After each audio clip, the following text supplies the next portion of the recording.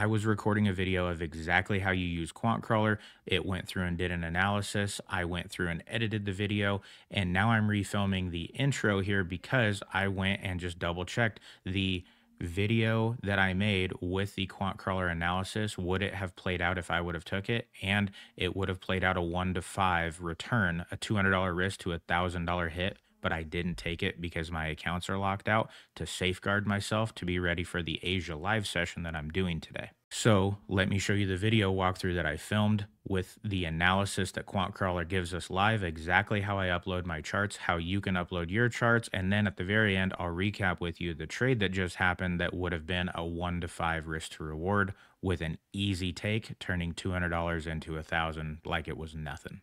All right, so there's two ways that you can do this with QuantCrawler. You can come to quantcrawler.com. This is the more advanced. I have more control over this one than I do the ChatGPT version. If you want to use the ChatGPT version, come over to my other website, aaronandai.com. You click QuantCrawler, and then when you click QuantCrawler right here, it will pull you into ChatGPT where you can access that GPT. Now, to use this, you have to have the $20 a month ChatGPT Plus membership. I don't control that one, so it's $20 a month to have access if you don't already have it. The best option is going to be quantcrawler.com. You get a free 30-day trial. Then after that, it's just $10 a month. So this is what I've built to separate myself from ChatGPT in case they take it down. So now it's its own website. Once you get here, you can start a free trial. You can click learn more. It'll tell you a little bit. Here's another video of me using it live and how it works. But this video is a more in-depth of exactly how I use it. So again, start your free trial. You're going to see a screen like this after you sign everything up and you log in. You just click I understand. You then up here at the top, you have a futures tab, you have a Forex tab, and you have a crypto tab. You can use either one of these and they all operate the same way and have the same requirements. So for some reason, once you get set up, if you want to cancel your account, you just click the My Account button right here. It'll open up the Stripe page and you can adjust everything there. That's the only thing in here. I'm not going to click it because it pulls up all my personal information because I, of course, have a membership. And once you click that, it goes straight into your name, your address, all that stuff on Stripe. So I'm not going to do that here, but that's how you would access it. The other thing when you're in here, if you don't want to trade the 15, 5-minute, and 1-minute down at the bottom, you just click this time bar right here and you can change to an intraday or a swing trade setup. And you're going to upload the 1-day, 4-hour, and 1-hour charts, 4-hour, 1 hour, and 30 minutes, or we're going to do the scalping one, 15, 5, and 1. So right now you need to upload charts. I am actively working on a bar chart integration where you will just come in here and type something like analyze NQ right now, and it will go pull all of the charts, all of the details that it needs to run on the back end from bar chart directly. And then it will bring that information in, analyze it, break it down, and then you will no longer need to upload charts. That's probably 7 to 10 days out right now. So for the time being, we need to get to our charts wherever we are operating. I am going to come right here into my Express account on Top Step. I actually have already locked myself out for the day because I went down $300. Then I had a good trade that came in. We went up 154 and I'm like, I'm not going to get into a bad spot. The market's weird today. So here's what you do once you are in wherever your charts are, wherever you're operating. You can use TradingView. You can use Tradeovate. Anything where you are trading, you can use the charts. It's not specific to be Top Step or TradingView or anything. So here's what you want to do. Start with the 15-minute. You want to truncate down to get as much of the chart in here as you can. The other thing you can do as well is turn off these volume candles just so they don't get in the way when you take a screenshot. Now on the 15-minute, on this right-hand side over here, you want to take this candle that's operating and get it as close to the ticker as you can right here just to get the most info without it being blocked. So right here, I have as much info and details as I can get right now, and I just go to the camera and click copy image. I then come over to QuantCrawler and I paste it in. You do the same thing for the 5-minute and the 1-minute. I'm as close to the ticker as I can. I have as much info as I can get in here. I go to my camera, I click copy image, I paste it in. Again, as you would expect, same exact thing on the 1-minute. I get as much as I can in here, copy image. Then behind the camera where I'm at, let me hide it for a second.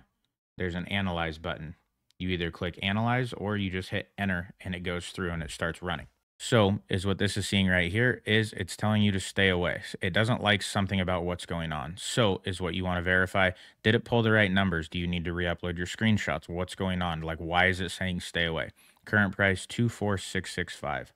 Our current price is, well, it was 24665, but it is right now currently right in the middle of a down candle. So it's not going to match exactly.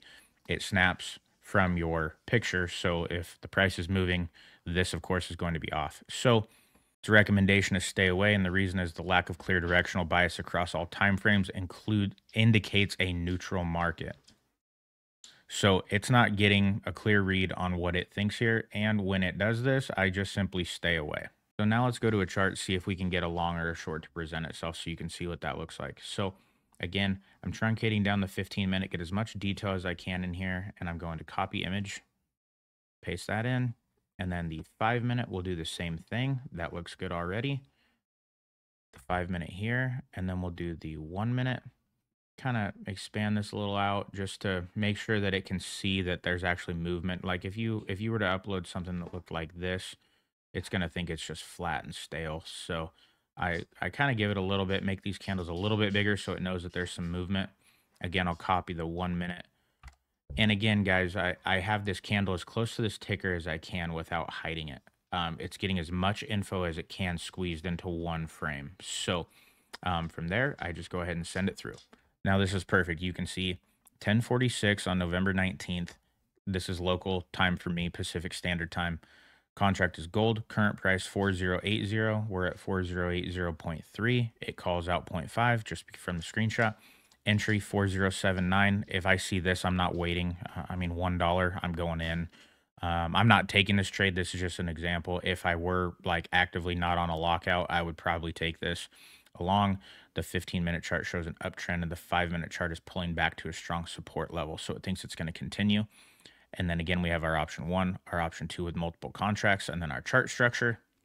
And then you can see here, overall trend is upward with higher highs and higher lows. Again, higher highs and higher lows on the 5-minute, and momentum is showing signs of slowing down to the downside, potentially indicating a reversal off the 1-minute. But with all of this taken into account, 2 of 3 time frames agree the overall bias is bullish, and it's giving you from the 5-minute chart, which is what it's set to calculate the support and resistance. You can see we are at a support level 4079.1, which is kind of right where we are. There's some choppiness and stuff, and it ticked down, but then it regained it a couple minutes later. So the support and resistance is here.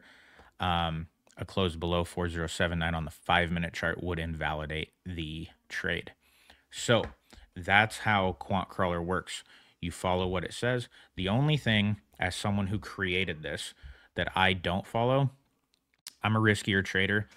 I don't ever wait for the entry price. Sometimes it'll give you an entry price that's 10 points below or 10 points above whatever your scenario is in the direction you're going.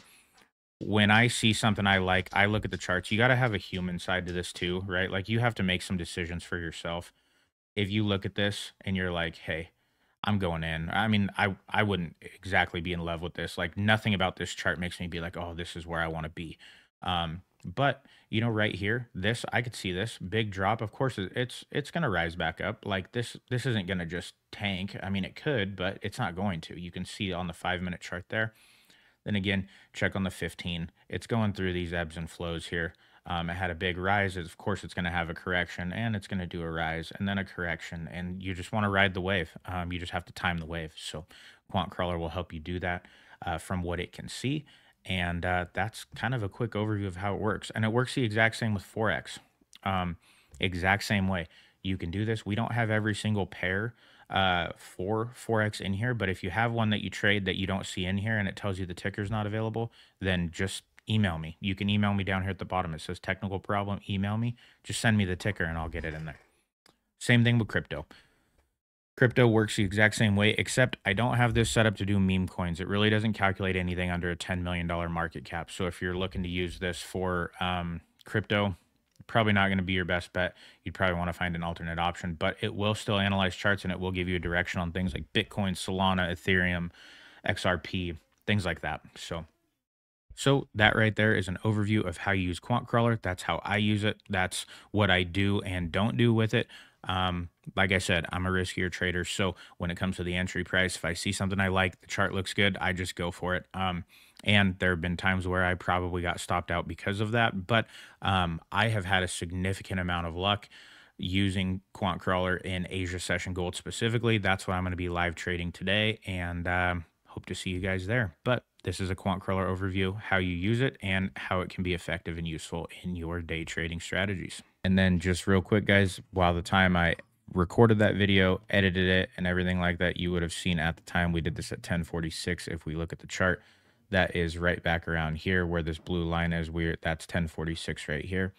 At 4079, we would have ran up to 4091. So if we would have had our position set and we would have went long like it had wanted us to, and we would have followed the 2.4 point $200 risk, we would have been right here at 2 points, give or take, and we would have hit, even if we let it run, we would have went all the way up to 10 points. We would have had a 1 to 5 risk to reward, because we would have had a 2-point loss. You can see here from where it told us to go in, it would not have hit.